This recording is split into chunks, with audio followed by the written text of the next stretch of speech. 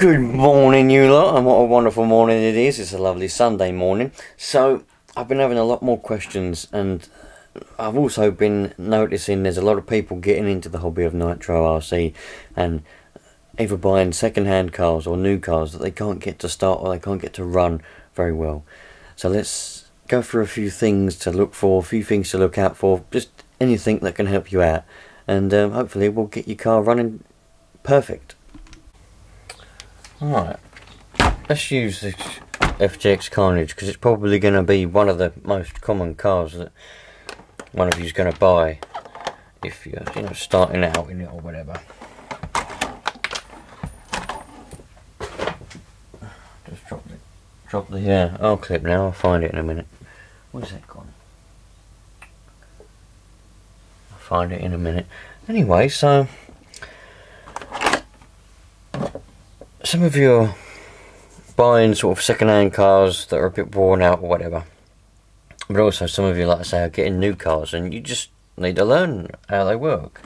So all I seem to find myself doing is explaining things, but that's good because, you know, if I can pass on some knowledge to somebody, that's all dandy.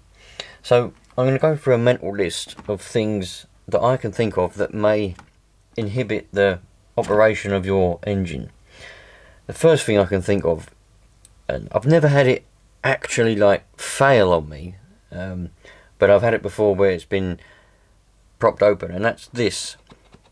This is the cap for your fuel tank. Now the way that the fuel tank and, well, the way the fuel tank sort of works together with the engine in order to work is pretty much just like a pump. So on an ordinary car you'd have a fuel pump, electric pump. On the older cars it would have been a mechanical pump, but still would have had a pump, and the modern ones it's just an electric pump in the tank, sometimes, yeah, mainly in the tank these days, and it pump the fuel to the engine. But with these being a basic little engine, they don't have any pumps or anything like that. I mean, lawnmowers and whatever else have a gravity feed. The tank's higher up than the engine, so it gravity feeds down to the carburetor. But because on most Nitro cars the tank is lower or the same height as the engine, there's no gravity can take place. Wouldn't be able to put an electric pump in because you'd have to have a separate battery for that, and that'd just be a nuisance. Another battery to charge up, another battery to go flat in the day. So they use the exhaust pressure to push the fuel through into the carburetor, okay? So it's essentially a big pump. So you've got your pipe. This is your exhaust, comes out your engine, and then you've got a little pipe. That's probably a bad example because you can't bloody see it, but there's a little pipe connected to the exhaust in there. If you go and look on your car now, you'll have that, and you'll see it. Some of them are at the top, more easy to see and more to get to, some around here, but this one's a little bit awkward, it's round there, just inside. So, that pipe goes up, and it goes into the top of the fuel tank. So you've got a pipe going in the top there, it's not connected to anything, see, it just vents around and goes in. And then you've got, on this one again, not for some reason, it's just the design of it, there's a little pipe that goes into the bottom of the tank, and it's connected to that top one here. On a lot of tanks, the pipe just goes in at the bottom, and that's as simple as that, but it's the same thing. And then you've got, it comes out of the tank and goes into the carb. Okay, so what happens is, when your engine runs, the exhaust comes through the exhaust, and most of it comes out the little exit there, comes out the exhaust pipe. But some of it builds up inside here, and there might be a little baffle in some exhausts. Some do, some don't, but a little baffle kind of thing which collects it, and then it shoots it up. The pressure, the fumes, whatever you want to call them, gases, whatever you want to call them, shoot up this pipe and go into the tank. That's why sometimes when you open up your tank to refuel it, a load of smoke will come out. That's just because that's the fumes that have gone through that pipe in there. And now on the, oops, if you can see that, you can see it, can't you? There's a little red rubber seal. Sometimes they might be black, not always red. Usually red, but I've got black ones. Anyway, little seal around there that seals the tank. So this is one sealed, sort of pressurized tank now. So that pushes that, which then pushes the fuel up and out through that tube into the carb. That's how it works. So if you've got a leak, so for example your little cap there, maybe the spring's broken, or it's got some debris or something stuck in it which is keeping it propped open a little bit, or maybe the seal's bad, it's gone split, it's not even there perhaps. So all that pressure that's coming through that pipe is then just escaping around the top, and it's not going to be pumping the fuel through to the carb very well, if at all. So if you find your engine's not running properly, or perhaps it runs for, perhaps you prime it and then it runs for a few seconds and then it stops, or it might run lean and you can't stop it.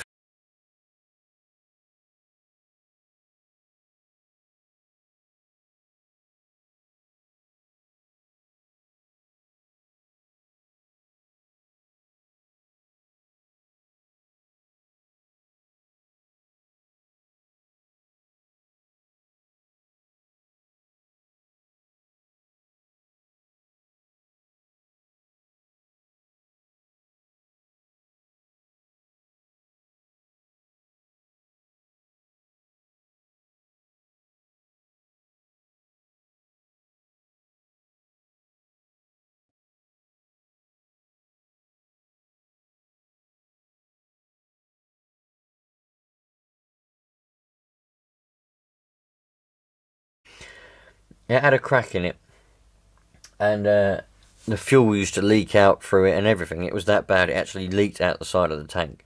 I had to fill it up quite often, but it was no problem, and it kept running, and it run well, and it for months. I was using it every day for months with that crack in it, until eventually I jumped it and the crack actually split open and the tank was split open. I did try to glue it together, but it didn't work, so I had to go and buy a new tank. But yeah, so it's just something to look out for. Another thing to look out for is perhaps less common, but it can still be a problem. You know, we're getting a little bit deeper into it now. But the bolts, hopefully you can see in there. Let me see. I'll go and get a torch or something.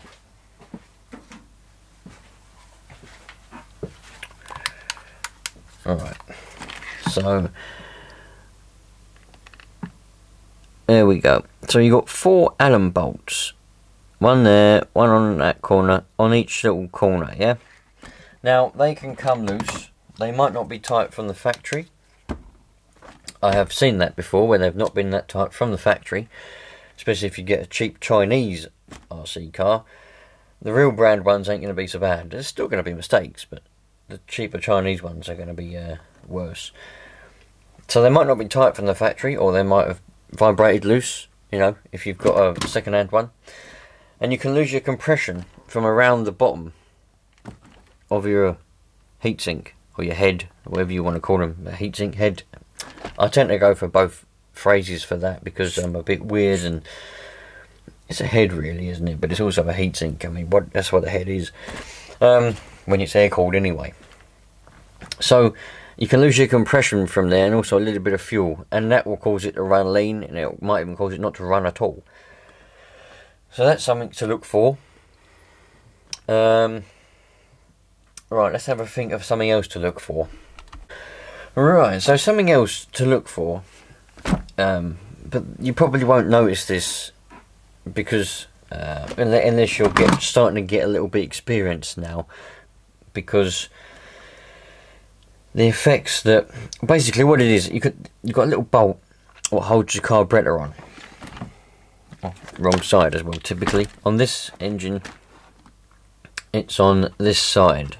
A little bolt down in there. I don't know whether you're going to be able to see it. A little black bolt covered in dirt and dust at the end of my fingertip.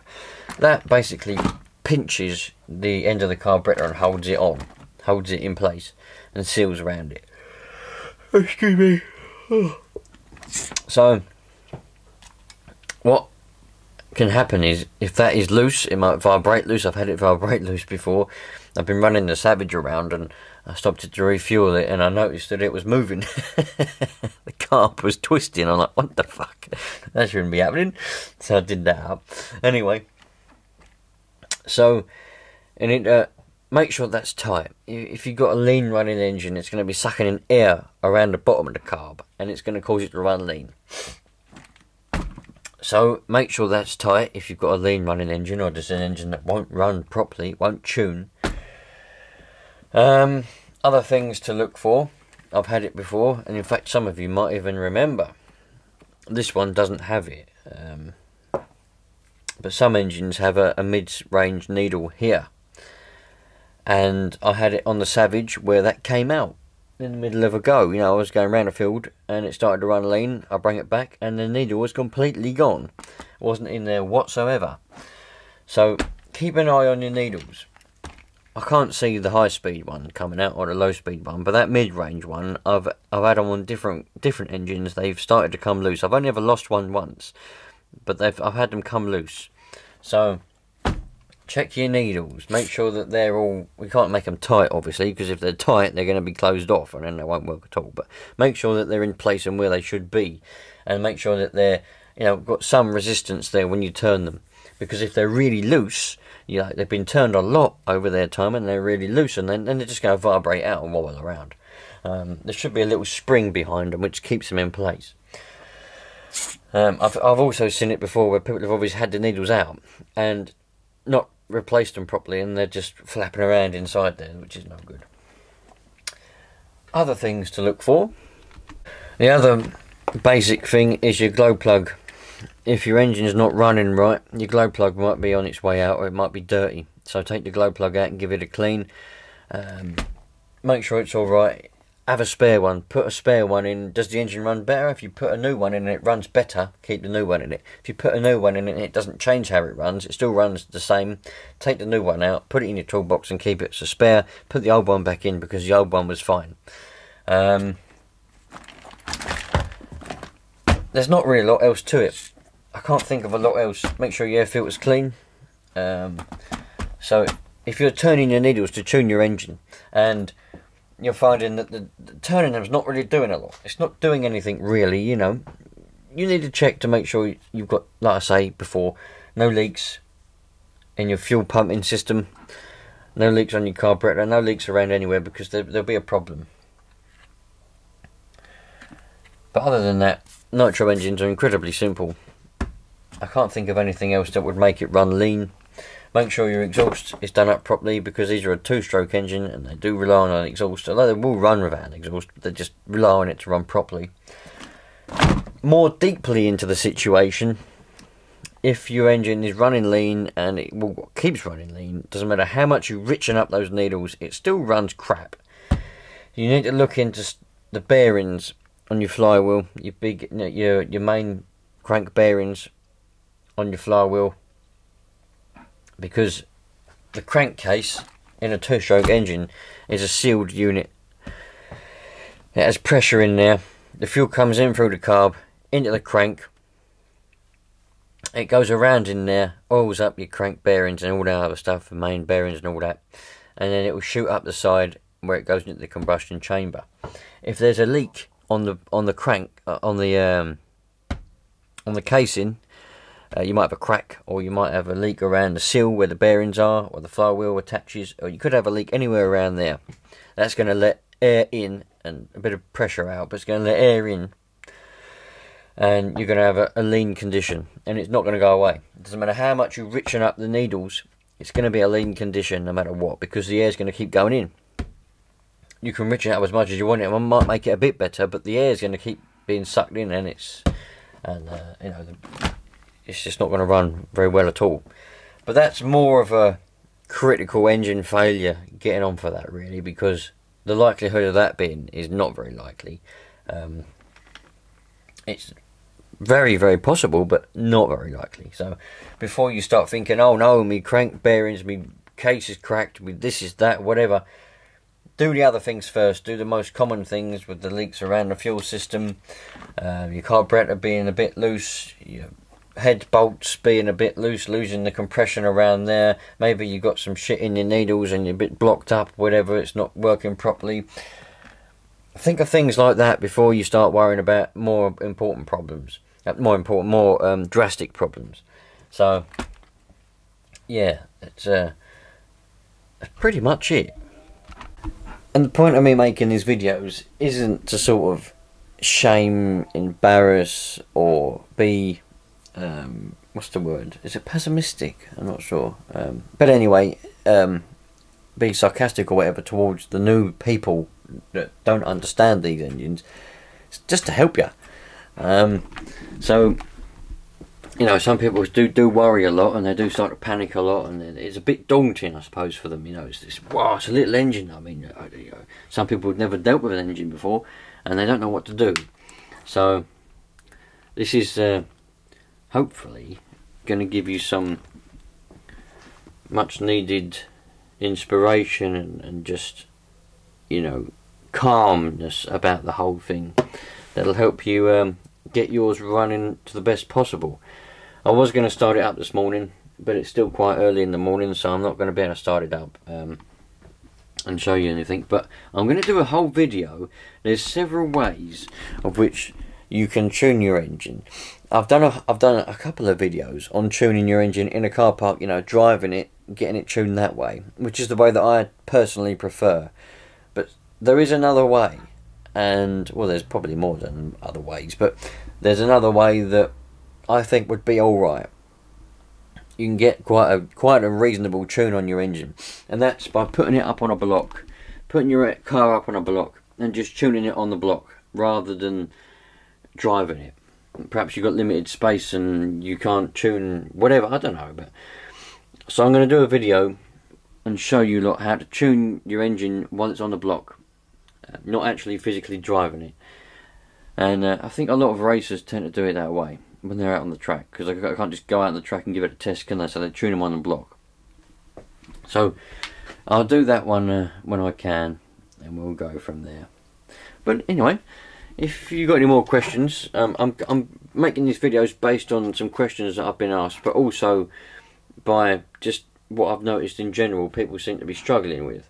So, like I say, I'll reiterate again, if your engine's running crap, check all of your pipes, bits and bobs in your tank to make sure there's no leaks, you know, nothing's leaking around the lid, you know. It's not going to be major pressure, you're not going to hear it hissing out, but you know what I mean, just make sure your pipes are okay. I've got any splits, cracks, thorns, anything in you. I've gone through thorn bushes before and had little thorns in the fuel pipes, and you know, I'm thinking, why is it bloody not running right after that? And then it went until I ran my fingers along and I noticed all the thorns in there that was letting the pressure out. There were loads of them. I'm talking hundreds of thorns in the pipe. This is like a little cactus. Anyway, just check things like that. And yeah, I'll catch you on the next one, you lot. Any questions, put them in the comments and we'll carry on until everybody's got a perfectly running nitro car.